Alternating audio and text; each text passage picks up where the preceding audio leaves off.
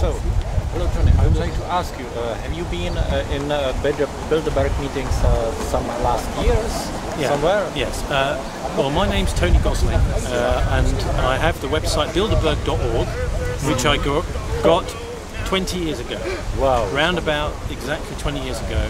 And this website is really about trying to document the origins of this group. I used to work for the BBC, and in 1995-96, when I first discovered Bilderbrg, I was really annoyed because the coverage on the internet, the new internet as it was then, was very bad. A lot of it was anti-Semitic, saying this is part of a Jewish conspiracy, and this made me really angry. This is nothing like that. It's something much more powerful, and it's really a way where the business leaders network in order to control the government. I had a conversation with the police the first night we were here. They didn't really know what Bilderbrg was. They said, oh yes, it's Bilderbrg, but they didn't know what the word meant. And I explained to them, well, what it was, and they said, oh, so that means that when we vote, it won't change anything. The police say that. So the origins, I think, are interesting of this group.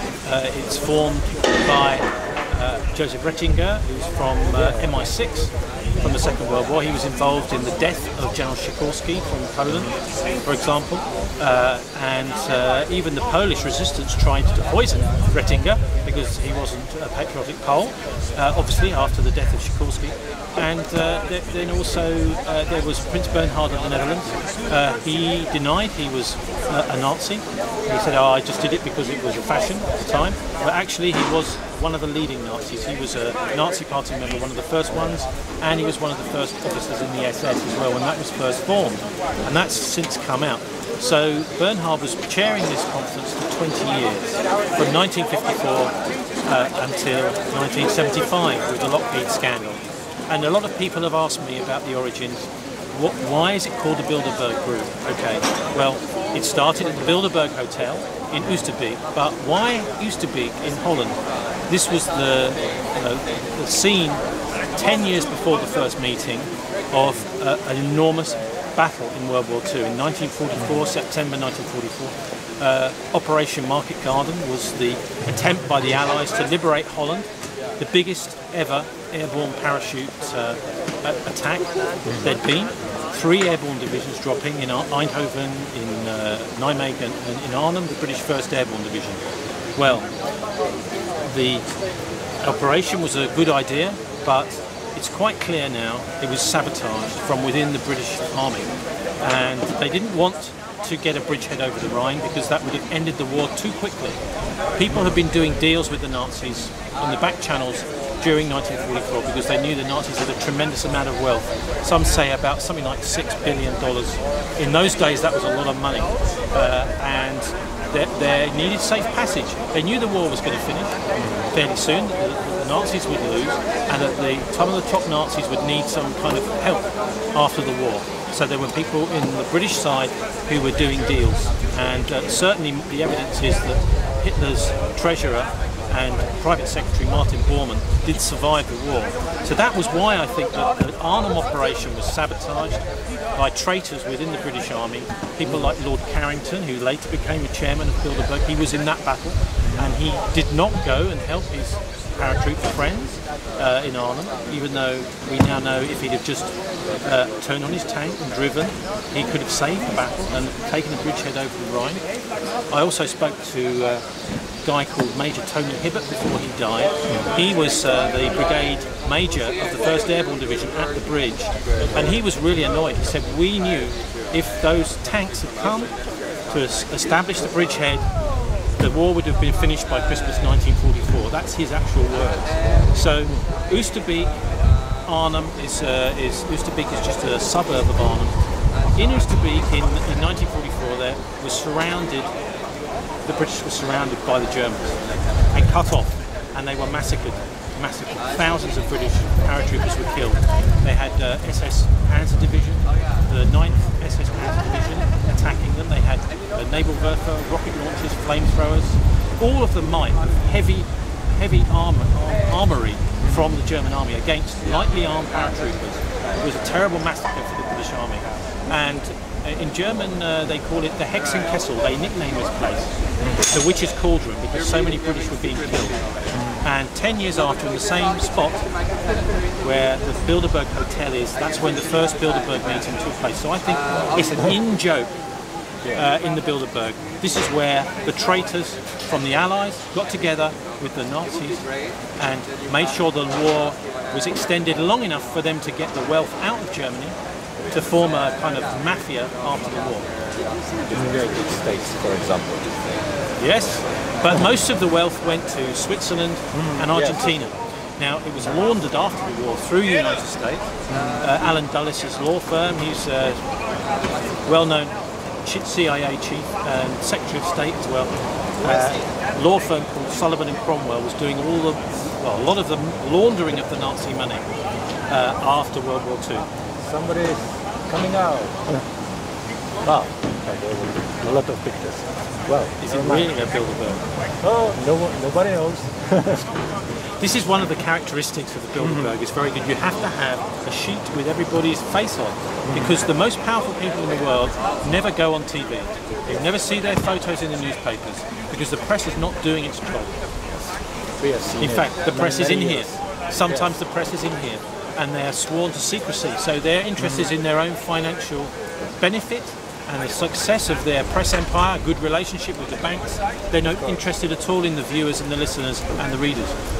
So, which one was the first Bilderberg you visited? Me? Okay. This is 2000 in Jeanval, near Brussels, in Belgium. A similar situation to this, where you can get very close to the Bilderberg. And but probably there was not many people. No, there was about 3 reporters. Very few. And we went to document it. But one of the guys I went with, he was friendly with a former editor of a national newspaper in Belgium. One of his good friends he used to drink with. And so on the Friday, on the Thursday, when they all arrived, he phoned his friend. His friend got the train down, and he saw it all, took some photographs. In the Saturday, it was the front page of the newspaper. Wow. And on the Saturday, the whole Belgian press came down. Really, every channel, Flemish, everything. And so they had a really bad time. This is why I think what we're doing here is important. In any language, I don't care. We must let the mainstream press know that this is an important meeting that is deciding our future. And really, they are grooming politicians coming up through the system, and they are interviewing them, vetting them. Yeah, so that they only want the politicians that are on side with their plans to come through. Okay. So, do you see any progress, any difference between former Bilderberg meetings and this one, which is this year?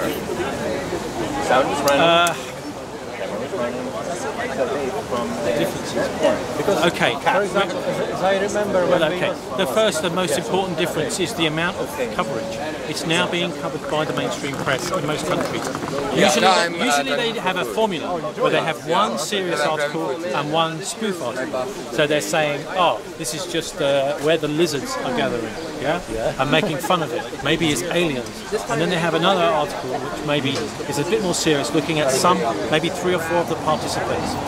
One thing I've definitely seen which has changed, because this is largely a US origin, this organisation. It was set up to influence Europe. Andreas von Bülow from here in Germany, is a former defence minister who went to Bilderberg.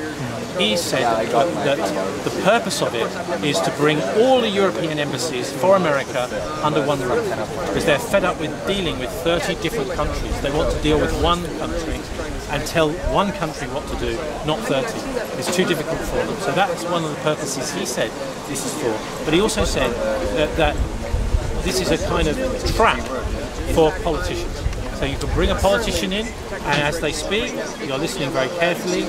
If they say the wrong thing, like, for example, against the policy of the Pentagon, their name will be written down and they will be removed from power. Simple trap for politicians. So I think it does. We see more and more. I know it from my country also. Really like that. Well, I was in Bilderbrg in London 2013 and in Switzerland 2011, and I see the difference that here today it's very easy to capture them on the video or yeah, camera. sometimes they don't like it, sometimes they don't mind. I mean, it depends on the venue. Really, it's not too difficult to get them though, because even if they are far away, usually you can find a long lens, telephoto lens, and you can find them. But yeah, it's very clear this year though. It's very interesting that the King of the Netherlands is coming in the front door. Yeah, the Henry Kissinger is coming in the front door. General Petraeus, Lagarde, but the people who are going around the back is the European Union finance ministers. So why is that? You have to ask yourself. These are the finance ministers, some of the most important people in European countries, but they're going to the tradesman's entrance around the back. So for the people that clean the rubbish, go around there. Yeah. So why is that? I think it's because we may have some big financial problems coming, and when they do come, they don't want the photographs of these people arriving for the Bilderberg meeting, because they may make a connection between the financial crisis and the Bilderberg. Well, do you see any difference of their influence? I think one of the biggest changes has been the increase in all their tech firms over the years. They are obsessed with controlling the internet. I think it's important that people are aware. The internet is a web. They call it the web, and you can get stuck on the web. And then there may be a spider like Kissinger will come and grab you.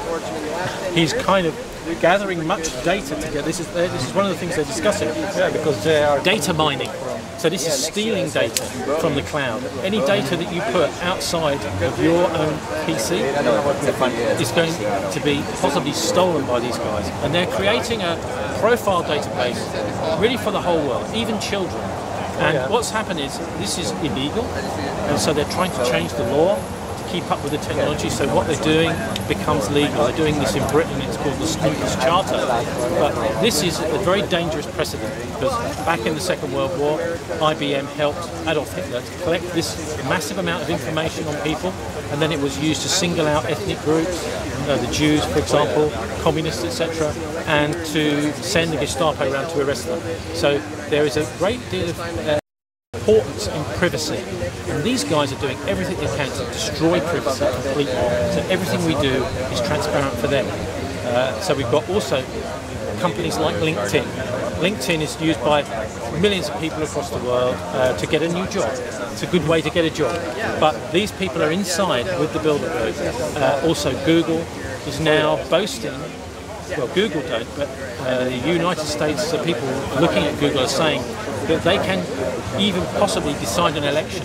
They can make an approval rating of a candidate rise 13% above the normal, and they can make the disapproval rating of a candidate they don't like go down 25%, depending on the search algorithm. So Google is becoming almost like a 1984 machine, where we can control what you think.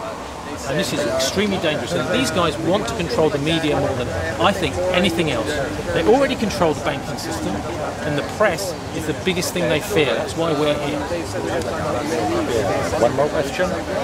Do you know that it's somewhere inside the Bilderberg there are some insiders who can put some information out? Yeah, because a few years ago, sometimes somebody released something.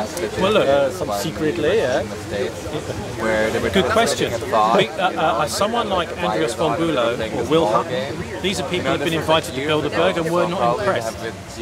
So those are the kinds of people. Also, I think the European Union finance ministers are the most interesting people for us to talk to. So if your Czech finance minister is in there, go and find him, ask him about this, because some of them are really resistant to what the Bilderberg is trying to do. The Bilderberg represents private finance, really.